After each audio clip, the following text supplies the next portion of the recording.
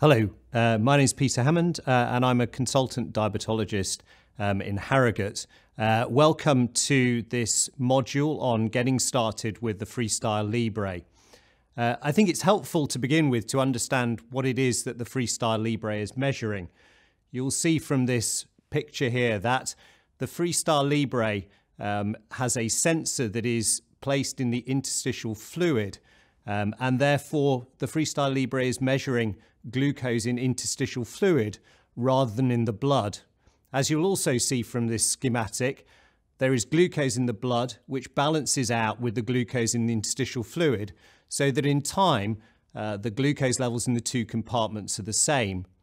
But there can be a lag between the glucose in the bloodstream and the glucose in the interstitial fluid, and this is demonstrated in this slide, which shows blood glucose levels and interstitial fluid glucose levels as the blood glucose levels change and increase and then decrease.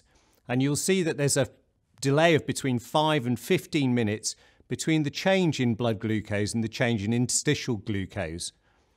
The faster that the blood glucose is changing, the longer this delay becomes and the greater the difference between the glucose measured in the interstitial fluid and the blood glucose. So it's important to bear in mind that when glucose levels are changing quickly, the FreeStyle Libre will give a less accurate measurement of what blood glucose levels are likely to be than it will when blood glucose levels are stable. So if you're thinking about checking whether the sensor is accurate or not, you should do that at a time when blood glucose levels are stable, and therefore the interstitial fluid glucose and the blood glucose are likely to be pretty similar. Generally speaking, there is a difference between sensor glucose and blood glucose, which averages about 10% depending on the individual sensor. To measure this, we use a thing called MARD, which is the average difference between the sensor and blood glucose levels measured over a whole range of measured glucose levels and taken from a large number of sensors. But you can see from this graph that for some sensors the difference is as little as 5%, whereas occasionally there is a difference of over 20% between sensor and blood glucose, although generally speaking it's roughly between 8 and 12%. What the graph doesn't tell you is the difference at particular glucose levels, and the difference is usually a bit greater when the blood glucose is less than 4 millimoles per litre. In general, the difference remains stable over the lifetime of an individual sensor. So if you've checked it a couple of times at the beginning of the sensor, it's likely to remain the same throughout. This slide demonstrates some of the variability you see in blood glucose and interstitial glucose levels. As mentioned earlier, you should check to see whether the interstitial fluid glucose and blood glucose levels are similar at a time when the blood glucose level is steady. You'll see from this example that here the interstitial glucose level is reading a bit lower than the blood glucose level. So where the rings are shown on the slide, you can see that the difference between the blood and interstitial glucose level is between about 1.1 and 1.8 millimoles per litre. And generally speaking, the Libre will tend to read a bit lower than the blood glucose levels if there is a discrepancy.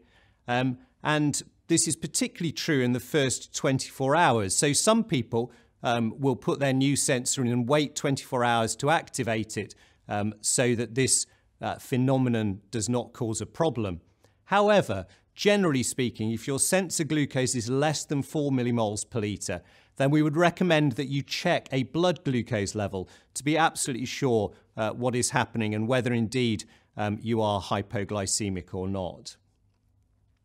How often should you scan with the FreeStyle Libre? What is the right amount, if you like, to get the best out of the device?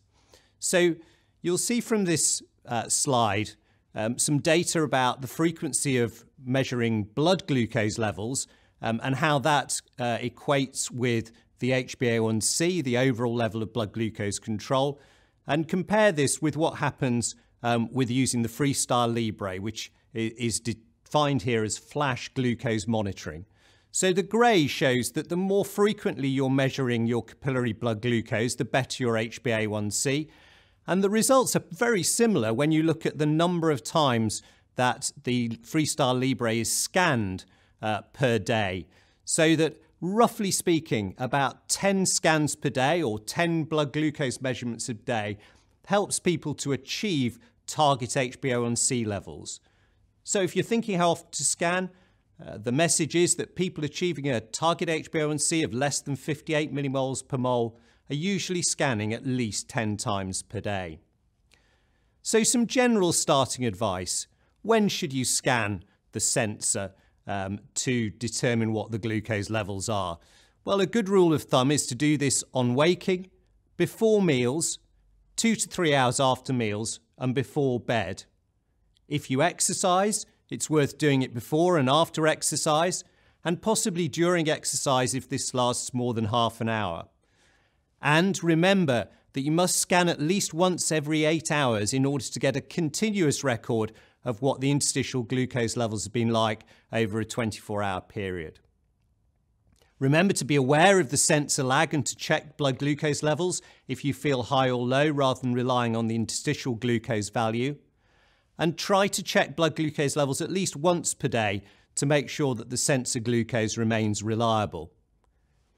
At the moment, DVLA advice suggests that you should be measuring your blood glucose levels in relation to driving, but this may change in the near future, and the FreeStyle Libre may be allowed some of the time, probably depending on what the glucose levels are like. Initially, we would suggest that you do not act on the sensor glucose unless you definitely need to do something, for example, if it's very low or very high.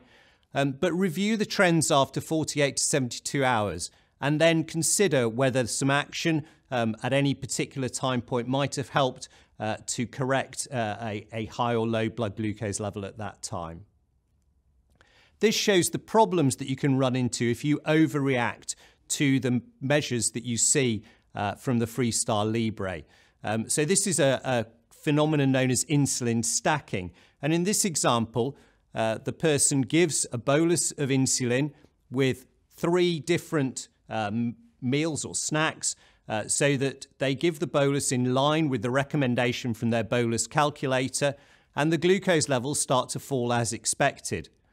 But when they scan at just before 4 o'clock, they see that the glucose level is still greater than 10 millimoles per litre and decide it isn't coming down fast enough, so they give another bolus even though the bolus calculator would not have recommended it. As a result, they become hypoglycemic, and then they run into problems because they overcorrect the hypoglycemia and give a further bolus dose, causing another rapid fall. So this shows that you should avoid giving extra insulin unless you're absolutely certain that it is necessary. And the bolus calculator is always a good way of determining that a bolus is needed and avoiding this phenomenon of stacking. So to act or not to act, avoid stacking insulin doses and over-treating hypoglycemia as shown in that example. And one of the important rules of thumb is to not correct an interstitial glucose level that you've got within about 2.5 hours of a bolus dose. So after meals, don't worry if the blood glucose level is high up to about 2.5 hours after the meal. And if you find that it's consistently higher than you'd expect, then you may need to think about giving your bolus insulin earlier before the meal. And in general, the bolus should be given about 20 minutes before any meal. You'll see from the graphic on the left-hand side of this slide that if you're able to achieve more than 60% of time in range of 4 to 10 millimoles per litre, then you should achieve an HbA1c of less than 58 millimoles per mole. And if you can get that time in range up to greater than 70%, then you can achieve an HbA1c of less than 53 millimoles per mole. What about skin reactions with the Libre? These do occur in certain situations and tend to depend on the individual and how sensitive they are. In the largest study of the FreeStyle Libre, just under 10% of people had skin reactions, and these were severe in about 5% of cases. However, changes have since been made to the sensor so that skin reactions are less likely to occur now. But if you do get problems with skin reactions, then these often respond to barrier sprays such as Cavalon, which is shown here, or to applying zinc ointment or hydrocortisone cream to the skin before applying the sensor, or perhaps using different sites where the skin may be less sensitive. However, in terms of sites, it's worth remembering that the FreeStyle Libre should be worn on the arm and not elsewhere.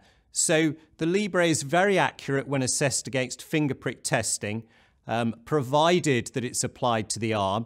So 86% of Libre readings fall within the most accurate category if it's applied on the arm. But this drops significantly if the Libre is applied elsewhere, such as the abdomen. So you can move the Libre around, but only using it on the upper arm. So in conclusion, remember that the FreeStyle Libre is measuring interstitial fluid rather than blood glucose, and that Libre readings may differ from blood glucose readings by between 5 and 20%. If you've any doubt about the FreeStyle Libre reading, either in general or particularly if blood glucose levels feel high or low, then check a blood glucose to make sure that the Libre is reading accurately. Avoid making too many changes in response to FreeStyle Libre data before you are used to looking at the data, and set a time in range at around 4 to 10 millimoles per litre in most circumstances, aiming for at least 60% time in range in order to achieve a target HPoC. And finally, always remember to wear the Libre on the upper arm, as this is where it's most accurate. Thank you.